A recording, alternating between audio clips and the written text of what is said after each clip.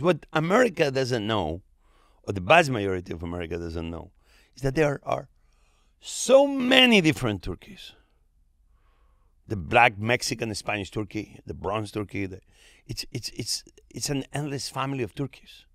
So a lot of people, they never ask themselves, but there's so many different breeds. So it's important to get a good breed that is nice and tender, that has muscle and taste and flavor, but then is nice and soft once you cook it. Obviously, roasting the turkey is the big thing. I think we overcomplicate things. I think if you buy a good quality turkey, you don't need brining.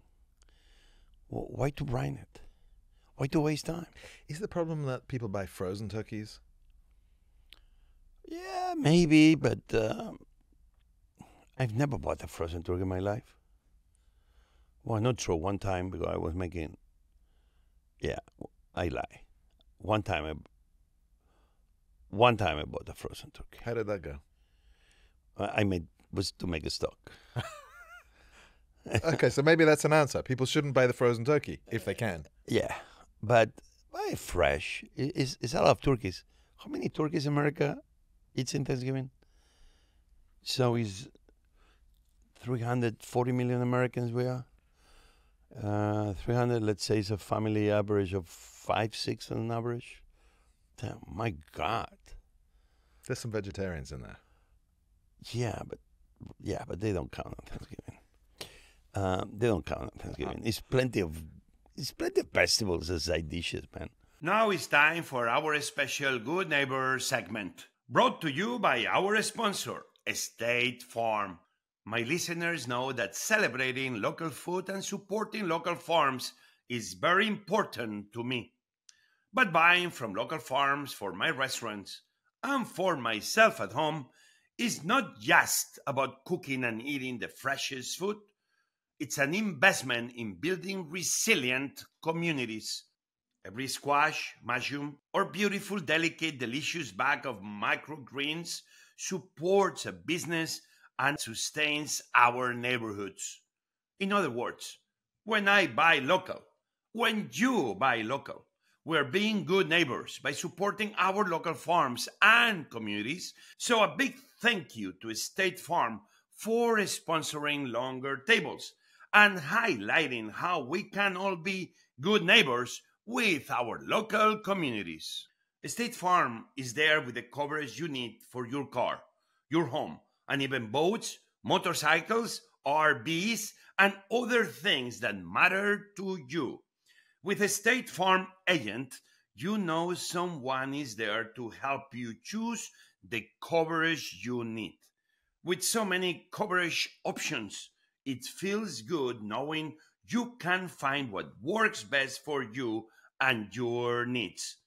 And when you need ways to get help, State Farm gives you options there too. Whatever it is, in person or on the phone with your local agent, or on statefarm.com, or on their award-winning app, State Farm lets you do things your way.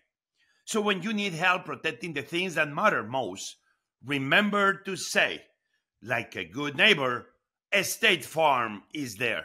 Why don't you brine? Yeah, but before that, I was making the thought about how many turkeys.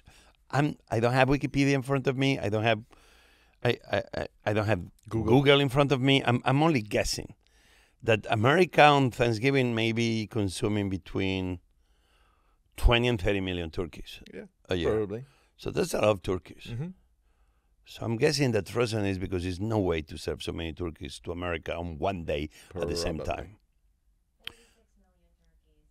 A year. How many? So 46. these boys you're listening to in the background is the one, Jane Black. She is the most fascinating. I actually don't know why Richard is here in the sofa, not Jane, because she's better than me at funny, everything. witty, smart, knows a hell a lot about food more than Richard and I combined. So I think on the next podcast, Jane is joining this podcast. The pumpkin soup is probably I better. hope she accepts the invitation. So the voice of wisdom in the background said 26 million turkey. 46 million. 46 million turkey is On Thanksgiving. on Thanksgiving. So it's an average of one turkey for every 5 people. Some people are eating more, I think. Yeah, yeah. And then Yeah. there's the turkeys that burn down houses, so they don't count. I guess they give turkey to the zoos, to the lions and the tigers. I don't know. But why And the don't birds. why don't you brine? Because I think Vice President Kamala Harris brines. That's fine, but I mean, hold on a second. She's an amazing woman and a great leader, but even great, amazing leaders, they're Something's wrong? not perfect. Wow. She brines wet or dry. I don't know. I just read somewhere she brines. I don't even know why I remember. That's how little I know. So I don't brine because my turkey is the best, the Cali Bronze. And Cali Bronze is a turkey that needs no brining. Yep. People spend time brining, overthink it. Let turkey be turkey. Let turkey express herself. A good turkey, the most important thing is the temperature. It's lower, longer. You're going to get nice brown in that side, but the meat is going to be beautifully shiny, juicy. Everybody needs to work harder in having the perfect, juicy turkey. So, Until we don't start talking about that and the temperatures that allows you to have the perfect, juicy turkey, what do you care about if you brine or not if at the end the turkey is going to be a dry, messy disaster? Gene even has this thing of making multiple dressings for his different family members. What's your advice for people like Gene? I think making different dressings is a smart idea because we forget that the dressing in a way is a sauce. And everybody talks about the gravy, which I love gravy, but I think a good dressing is the perfect gravy too.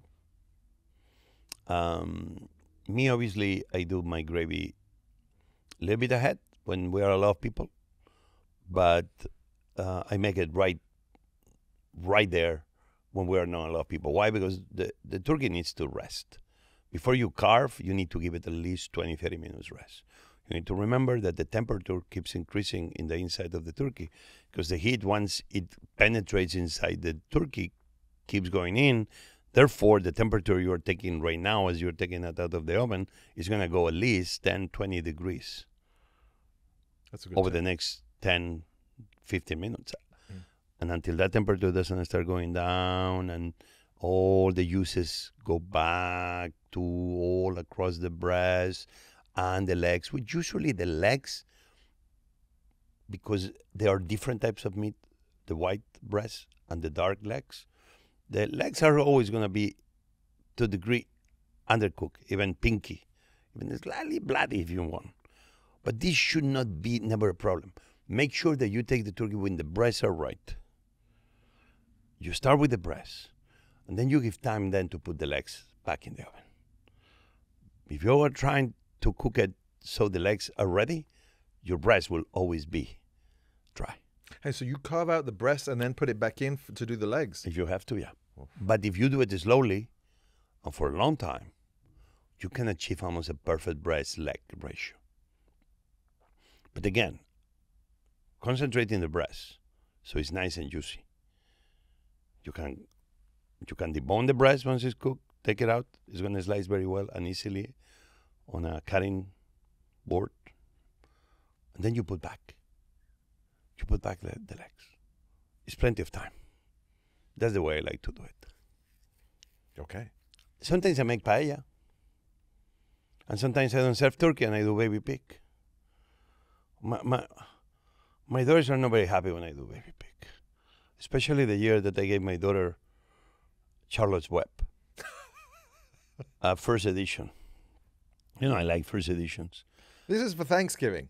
And my daughter thought that, say, Daddy, very, very polite of you, very, very nice that you give me Charlotte's Web and you cook baby pig on the same day. I wonder You how- are You are such a.